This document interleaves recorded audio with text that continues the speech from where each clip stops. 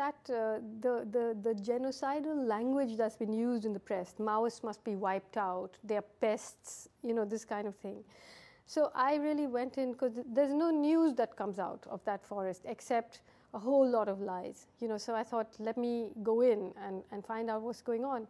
And I went in with my own prejudices about Maoists, about the fact that women are naturally going to be victims in an armed struggle, and found, to my amazement, the opposite, that there were 45 to 50% of the armed cadre are women.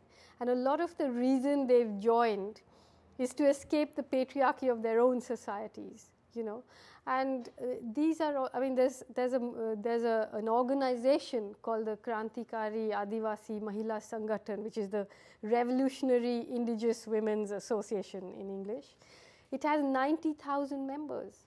Technically, they're all Maoists. Is the government going to wipe them all out, as they say? Because in that area where I traveled, there's a river called the Indravati.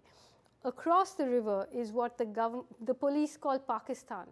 And the superintendent of police actually told me that, ma'am, across the river we shoot to kill.